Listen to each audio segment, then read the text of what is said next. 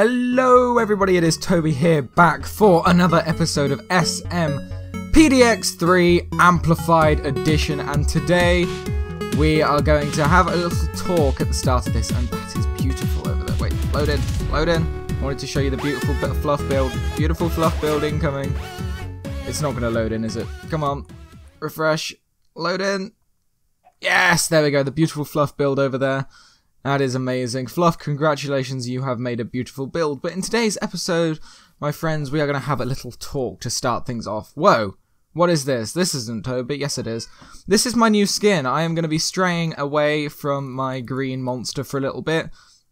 And I'm going to be sticking with this little medieval kind of crazy little guy with a beard thing. I'm going to stick with this for a bit. I did not make this skin. I found it online. So, yeah, I'm not this talented as Fluff, who makes his own skins, but I'm going to be sticking with this one for a bit, and then go back to my other one, maybe in the future, maybe not, but I'm going to be leaving my little green persona for a bit. That is because I have started up my Lord of the Rings series again, and I'm using this skin in that, and I thought, why not just continue using it in SMPDX as well, considering, I don't know, it just looks kind of cool. Like, I quite like it. We haven't been on here in ages. 3 or 4 weeks since we haven't uploaded the last episode. So we've got lots of stuff going on. We've got Quirky's area up there. Blade's tree farm, I believe. Fluff, of course, built his area. Nano's built his bridge, finally. Everything's going amazingly. And in today's episode, I am going to be telling you that, you know, in last episode we started my main base. And I put main base in inverted commas because, yeah, I was kind of rude with my main base. Our idea for this series was to stay around Spawn Town, then I go 5,000 blocks out and start my main base over there. And I also realised I bit off way more than I can chew with the time I have, because I do not have time to actually do this main base that we've started, so we're going to put that on hold. We're going to pause that until I get more time. And we're actually going to continue work on our little area here with our cottage. We're going to be, instead of living in the cottage, we're still going to live in the cottage, but up over here we are going to be building a kind of manor house up just here, because under you see where Bladestone's thing's coming down in this gap here? Just broke a torch. I'll put that back. Up over here we are going to be building a manor house, which is going to sort of be the face of a house, and then the rest of it's going to extend to underground, and I'm envisioning having walkways going different places into the hills and tunnels and lots of cool stuff, so I'm going to be building that in this area. And we're going to have a little... you know how Fluff's area, I don't know, you can't see it anymore because it's out of render distance, but it had that, it had a little balcony kind of area at the base of it, like a little walkway that goes down. I'm going to have something similar. Oh, by the way, this area here, me and Nano, literally just before recording this, we teared down the big spike that was here so he could get a better view of my manor house that I'm going to build there, and I can get a better view out of Spawn Town, but can't really see. Well, you can kind of see that little bit there. Fluff's got like a little walkway going in front of it. I think what we're going to do is at this sort of height here, have ourselves a walkway as well. Then we're going to push that back, push that whole face back a bit, and then build a manor house on there and terraform this overhang, taper down a bit. I may speak to Bladestone, may see if we want to remove that or keep that there if he wants to build on it. I don't mind. But yeah, we've got lots to do in this episode, so I think the best place probably to start is start off by doing the walkway and pushing that back a bit, and then we'll get back with you when we have sort of made some progress on that. Okay, so we have built this little platform thing. I actually really like this. It actually turned out a lot better than I expected it to.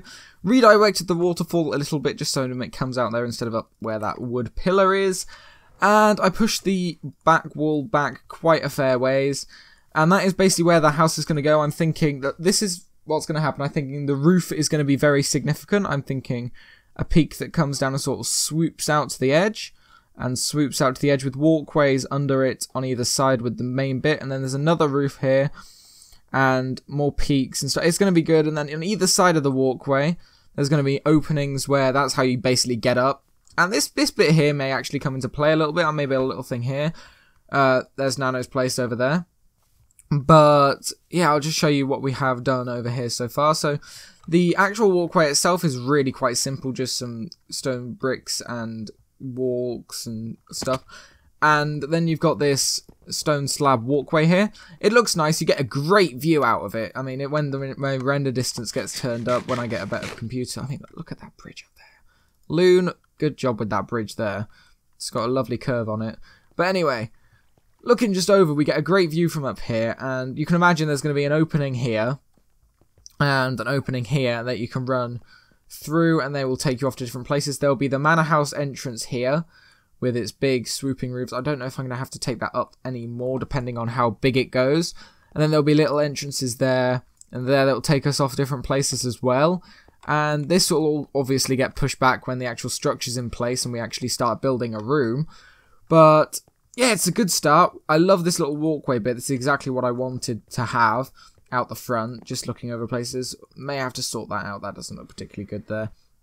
But yeah, everything's going well, and I'm loving to be back into vanilla building rather than modded Lord of the Rings at the moment. We'll get back to that shortly as well, of course, but building in vanilla is always good fun. SMPDX is still chugging along nicely, and I do apologise, this episode has taken a hell of a long time to release because I've been away, I've been busy, I've been doing plenty of things this summer that have cause for being busy, so yeah, I'm making this 2 days before I go back to school, and then uploads will go down the drain as well because of school. Oh, it's a busy time of the year, it certainly is. But anyway, let's get on with building sort of a framework for this manor house and getting this done. I made to build the frame and the roofs, and then these archways here, and then we'll come back and do the detailing and the actual walls and stuff later. So I'll be back in just a minute.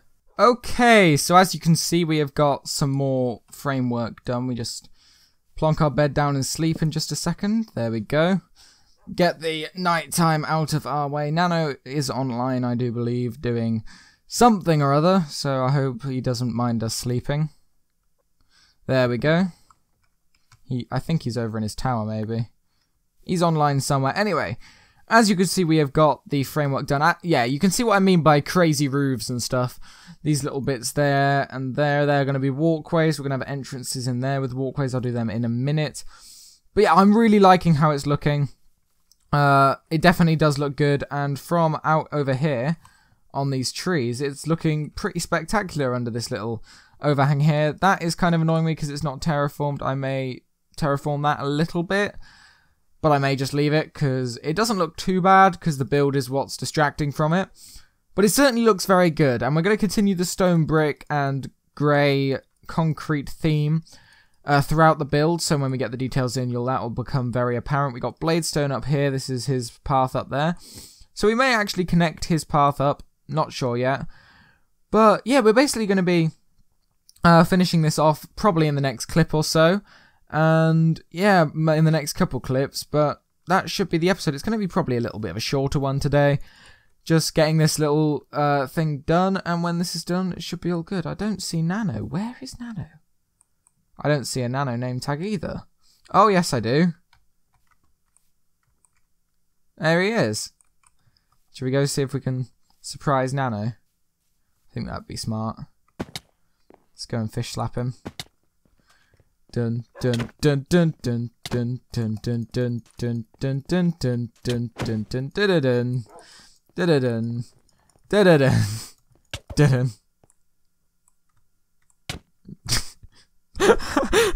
Thorns!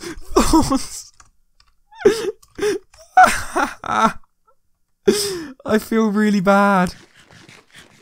Oh no, Nano. I'm going to help him get his stuff back. See you in the next clip. Okay, so I have finished this build so far. We have, of course, not done the interior yet. That is coming in the next episode, but you can see doors up there. But we have actually finished all of the details and stuff with it, and these little walkway entrances, because these are where the walkways are actually going to be going down to link up with the base down below, because currently my way of getting up is to jump into the waterfall, swim up, and sort of jump around. But as you can see, we have got a similar theme to this, where it's mostly stone bricks and grey concrete. We've got light grey banners in here as well, and also light grey glass. Thank you to Nano for giving us that, because it was originally supposed to be black glass, but I had got absolutely no glass because I used all my sand to make the concrete, and Nano happened to have some light grey glass planes kicking around, so he lent me them and gave me them. And as you can see, it's looking rather beautiful. These bits here are also walkways that are going to go to different areas of the build. And yeah, it's just lovely, big sort of manor house kind of build. And now it's all come together. I think it's absolutely amazing. So there's no better way to see this than actually to go over to this little place here, this little viewing area, I guess you could call it. And this is probably where you get the best view of the build from over on these trees over here. Because, as you can see, it is absolutely magnificent when you look at it over here. I am really proud with this build. I really love how it looks. And these windows are a little strange, I know. That was just an odd shape that we created by the frame. But so far, it's actually looking absolutely incredible. I mean, we should probably just jump down and have a bit of a sleep to get it back to daytime. That would be a good thing to do. Yeah, and I also apologise that it's been kind of a shorter episode this episode. I couldn't really help that, considering just how much time this actually took to do off camera. There wasn't too much I could actually record. But yeah, you can see how it's supposed to look and how it does look. I love what I love most about this build is it's a build where I've actually done something adventurous with the roofs for once. Because I usually don't go too adventurous with the roofs, as you can see looking down here. At my 3 builds I've got very standard roof, and extremely standard roof down there. I haven't got any sort of crazy roofs. And here we just have some amazing shapes. We've got a peak that go into a curve, that go into another little peak over the walkways. And and now where the balcony bit is, we got another curves down either side that then branch into these straight bits, and then we got another peak with a curve that sort of mirrors the top one, just in a shorter bit.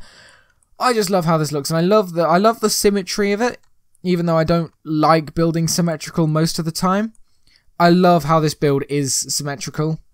I am going to have to sort this bit out though, but I love it. I think it looks great, and yeah, there's not much else I really need to say other than I need to build this walkway that will go down and sort of come out and connect to this path here, and this one's going to sort of come down and come out to here, I think it will. I think it'll be a good idea if we have it come out to there. Why is there path blocks there? Makes absolutely sense. We'll try and make this come out here, and then this can go and join up down somewhere else. But basically, yeah, I'm very happy with how this has turned out. This has literally only taken 1 day to actually put together and build from designing it, so I'm extremely happy. I just realised I missed something in the build, so we get to build on camera for you guys. I actually missed a part of the build, could you believe that? So this is how we're going to fix it. It's up by the balcony, so we'll be able to go up on the balcony and I'll explain everything. So there's a walkway, as you can see. The walkways are just under here. But if we just jump up here, we can jump down to here. And it was just these corners. They're supposed to have these cobble walls going up them. There we go. But yeah, you can see that. I mean, it's quite dark at the moment. I think that's actually supposed to be. Do I have any glowstone on me? No, I don't. That block's there supposed to be a glowstone to light that up. I'll sort that out in a minute. But you can see we've got these windows down the bottom with a big open entrance and windows either side. Of course, this is all going to get dug out, obviously. And then up here we got more windows either side, and then balcony in the middle, and then we got these walkways either side that have a little bit of glowstone in them for lighting. But yeah, that's just these little walkways are quite nice, just to be able to go out on, because they're kind of like balconies as well, like the top one, but these actually lead into the walls as well, so they go somewhere. And yeah, it's just quite a nice build, because not only is it typical as a build of mine, just to be one door, windows. Fluff was here 1 minute. Oh crap. Okay, thanks for that, Fluff. I wasn't quite expecting to see that when I fell down. Well, ignore that. But yeah, it's a typical build of mine to use the spruce wood stone brick combo. That was basically my old build theme last season, but it worked here. It works nicely here, and it suits these builds quite nicely as well. And because I used the oak wood in the walkway at the front, it's quite nice. But as you can see, it's just nice to be able to have a build that isn't organic as just being a square with a triangle on top. as being a house. It's got nice shapes to it. It's got a lovely framework that is quite apparent with the framing, which is very nice. And I always start by doing the framing first, and since I got the frame right, it just means everything else flowed well with the entire build. And yeah, it just looks nice. It looks grand. It's different. It's not typical. I like it. I'm very proud of it, basically. And this is going to be basically my main storage area, because I remember Loon. I don't remember if this was a video or just when we were in the Discord or something, but I remember him coming over here and saying that he expected a much prettier storage area than this for my base.